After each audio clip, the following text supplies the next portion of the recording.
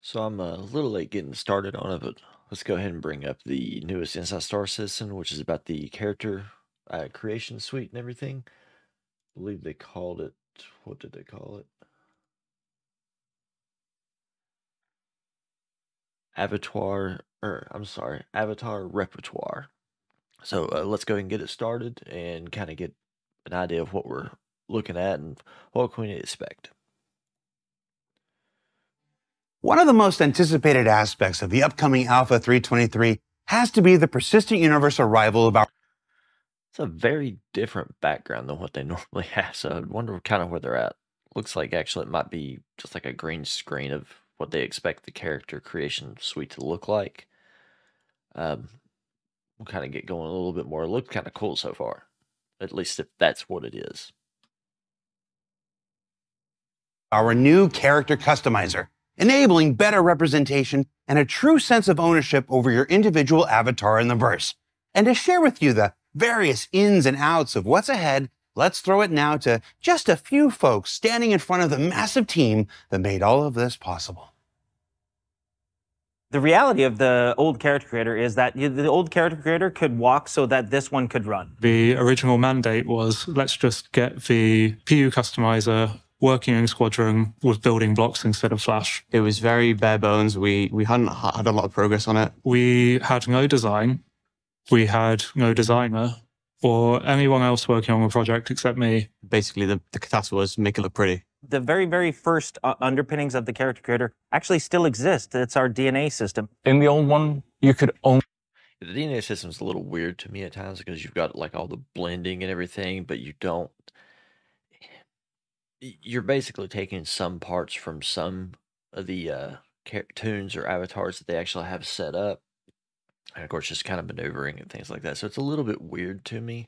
I understand the kind of the concept behind it, but being that I know from what I have heard, they're expanding on it quite a bit with that particular part of it, being able to actually click, drag, and things like that.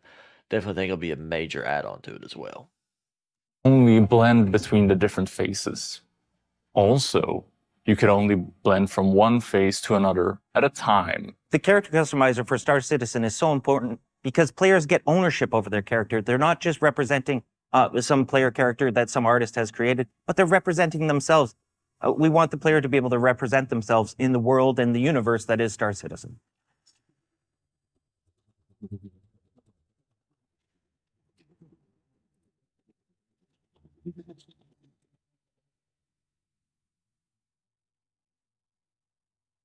I want a smoky head. That's kind of cool. Wonder if I can do that.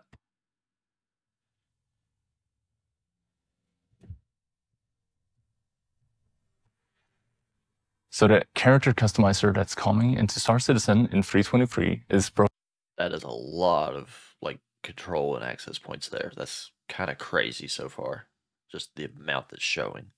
down into 4 main sections. The first section of the character creator is the DNA system, and that's where the player actually interacts with the blending and the shape of the actual head itself. It's still the same DNA system in terms of when we apply it to the characters. And the beards. Gotta love the beards. And I'll probably never have one that has a beard. It's still cool that it's there.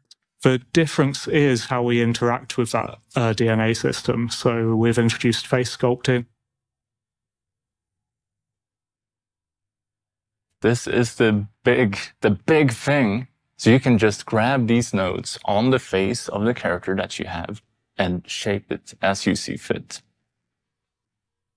What face sculpting allows us to do is instead of saying, I want a certain proportion of a... It looks like also if you grab like the one on the left eye right here, it looks like it's also controlling the one over here, which is good. So it gives it a little bit more symmetry on it. But I also wonder if you if you're going to be creative, if those could be disconnected to where you're only working one at a time instead of both at the same time.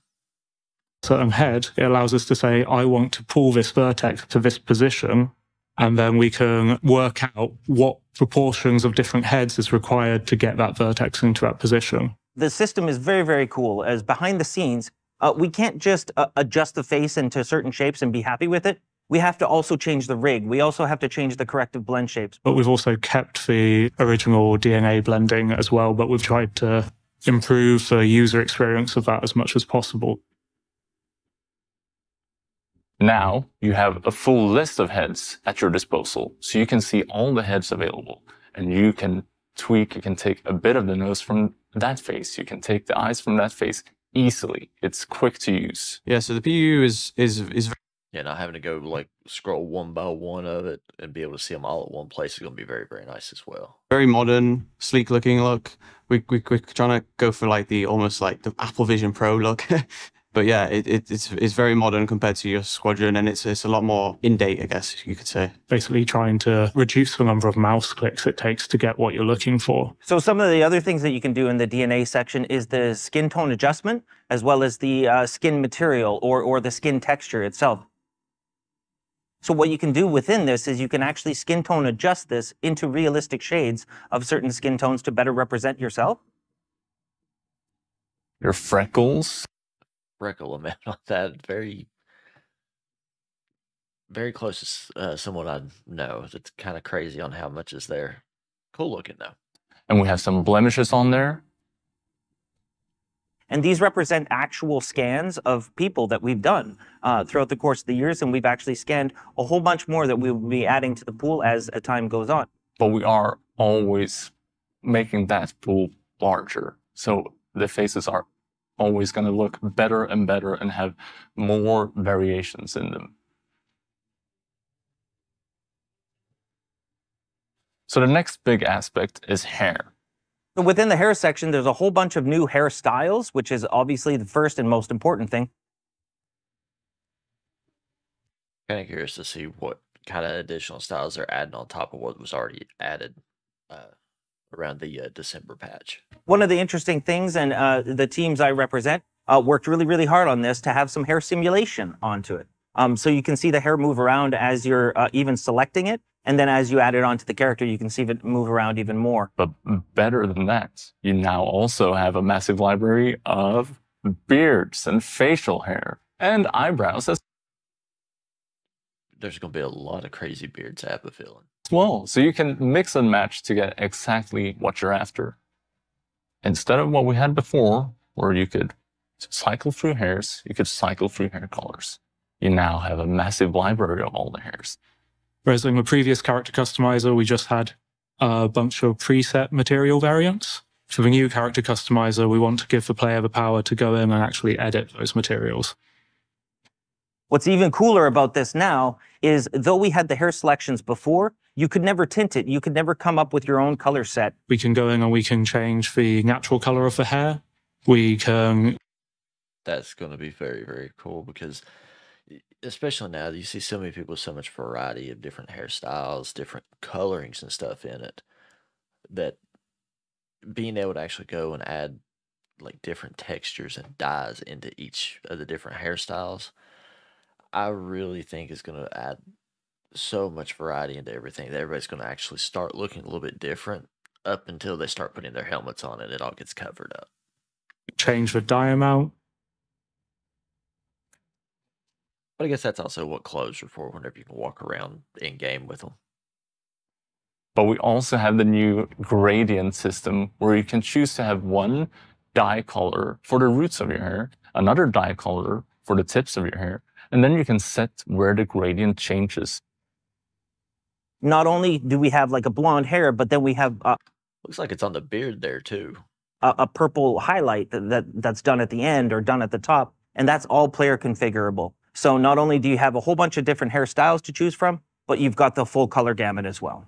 And all of that is brand new functionality that we've added to a character customizer, so we can update the shader params on the hair in real time. So my favorite aspect of the new facial hairstyles is the variety.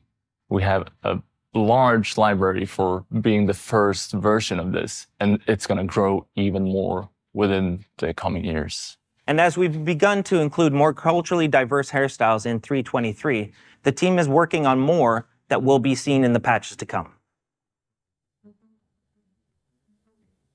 So the third major aspect of the new character customizer is styling. The makeup is another completely new feature for the new character customizer. You'll be able to pick your makeup for eyes, your cheeks, One had a little bit of a star kitty look to it for a minute before they changed the color on it. And your lips. We actually used to have Or makeup Starkid. baked into the textures where we had already pre-selected eyeliners and all these kind of things to represent what that given skin tone was. But we wanted the player to make that choice. We wanted the player to have access to all the different gamuts of colors, all the different specular reactions, all the different highlights that they may want to do for their character. For each of these, you will have some base versions that you can pick from, but you can also go in and tweak these on a deeper level. You can set the opacity, you can set different colors for, you can have one color for the eyeliner, one for the eyeshadow. Like the hair, we can set certain colors and parameters on the makeup. So that's like how glossy it is and the opacity of the makeup. Unlike the hair, we actually set The definition on like the eyes and like the skin texture and everything is just kind of crazy to me how wild that's gotten over the years. Been playing like all kinds of different games where you could do like character creation, things like that. But the level of detail on this is just insane. the shape of the makeup as well in a way that And that even had a lot of it even before, of course, the updated character creation suite and everything's coming. They're just their characters are like beautifully done. we do that is we're basically adding new textures to the skin material on the players. And again, we update all of that in real time. And that is also quite similar to the new freckles and sunspots, how they work. That's again another texture that we've added to the player character's skin. And then we can tweak these parameters on the shader in real time to show more or less freckles or more or less sunspots. So when it comes to the different styles and what you can achieve in the character customizer, it's been a constant push and pull of making it look really good, really realistic, and letting people just do what they want. And we've been trying to keep it as realistic as possible, but still letting people do exactly what they want with it, because we're leaving so much power in the hands of the players. They can tweak all these different colors and all of their different, on their hair, their facial hair, their eyebrows, as well as these different makeup sections. And it can get pretty zany. So the makeup itself is actually a fairly complex feature behind the hood. But in the end, I think it actually presents as a pretty fun interaction to changing up the skin tone and, again, representing yourself within the world of Star Citizen. So the fourth main feature. So his armor, totally, he needs to switch armor because just with that purple hair is going to go better with the Ninetales armor. I'm sorry, just personal thought. Is all the additional functionality. We'll have a Yellow just doesn't go with it. review page where you can see your character. This is when you're actually taking a look at your character as a whole, from the toes all the way to the top of the head. Another part of the core functionality of this is the randomization. So now we allow players to both randomize the whole thing. So you get a totally new look, so you get a good canvas to start off of. Now, one of the really fun things about the character creator, and I didn't mention at CitizenCon and definitely should have, is that we do have the save and load functionality finally. That is going to be incredible. So, of course, whenever like we have the full resets, everything, we usually have to go and redo the whole character. If it saves that across everything, that's going to be incredible. Within the character creators. So you'll be able to export your character onto your PC and find that file, send it to your friend, and they can import that into their game and see that character on their machine. So no longer That's going to be really, really good. I definitely like that change. will you have to worry about a reset or anything. You can save your character, you can reload it. you can not only save your character to persistence and get it to load into a PU, but you can save a bunch of characters that you can then just load in at any time into the character customizer. And you can also send these to other players that they can then load in your custom-made characters as well. And this is the exact same tool that we're using internally at CIG to create NPCs that we're rolling out to all players in 3.23. And I'd like to take this very rare opportunity to ask you guys into So it does bring up where you can save like the multiple different characters. Is it going to be where you can actually have like different ones doing different things? Which I mean, I know you can, but are there going to be certain inventories that are tied to it, or will you actually be able to, especially like say if you have a couple different packs. Like say you've got a starter pack and you've upgraded another ship and everything, and have another full package, not just the starter pack, but two different ones. I wonder if you'll be able to actually have the two different characters going. One have one whole set of inventory and things you can access, and the other one have a completely different one. Or if even if you do that, if they would still have access to the same full inventory. I know a lot of different games, of course, have like just using World of Warcraft, for example, they've got the whole guild inventory where you can throw everything in and everyone in the guild has access to what's there if they have the correct permissions. But each individual character has their own inventory as well. So just kind of a thought that I don't know if that might be a plan.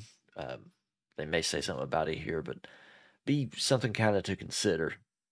Challenge you guys to make a version of Jared and share it with the community and with us so that we can see how close you've got.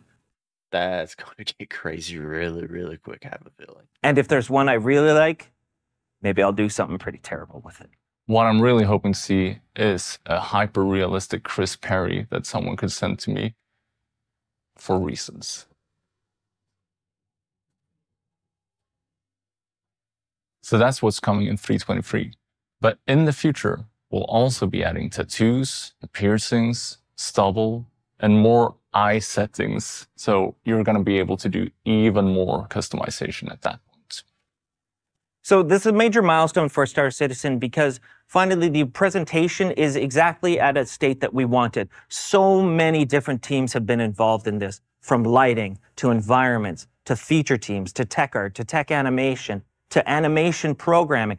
Everyone has seen this, has been involved in this, and it's gone all the way up through the chain, through to executive approval. So it's finally to a state where Chris has actually been happy with it and that we could release it to the community. Really happy. We put a lot of time and effort into getting it to where we want it to be today, so it's come a long way. Particularly happy with like how I can see a lot of people also having custom made characters that they've just got a list of like different celebrities and different people, and having where you can download and import it into the game, just all kinds of different things. I foresee that coming soon as well. how it's just easy to use and you can basically go from like scratch and just completely start from a clean slate and just create whatever you want, really. You're going to be able to express yourself with your characters so much more than before. And you're going to be able to see everyone in the verse really being themselves or whoever they want to be out there. I think that we have made one of the strongest character customizers that's out there at this point, and we are very proud of this.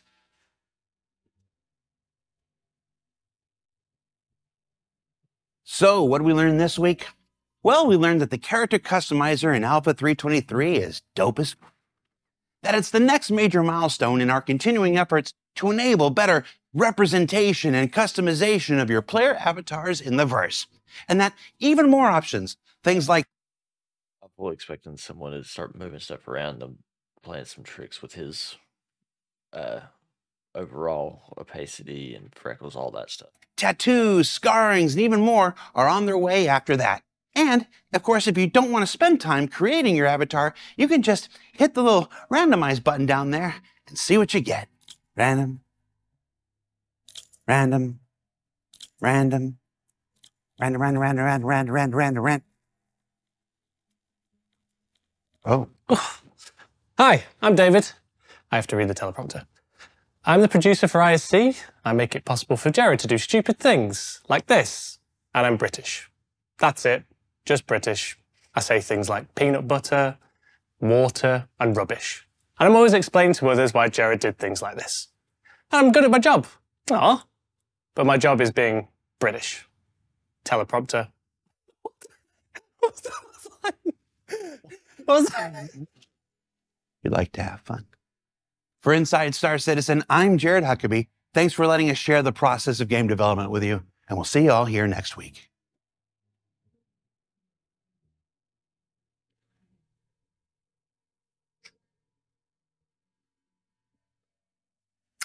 All right, so are we recording? Yeah, rolling. All right. So normally at the end of the show here, we would have a meme image. It's funny, haha. David, do we have anything this week? We're gonna have one thing. We're not allowed to show it yet. Oh, the one thing we're not allowed to show yet. Well, I mean, who wants to live forever? Like out of here. There we go. There's a lot better. Can you see this? No, this way. What is it? Wow. Yeah. What sounds do the birds make?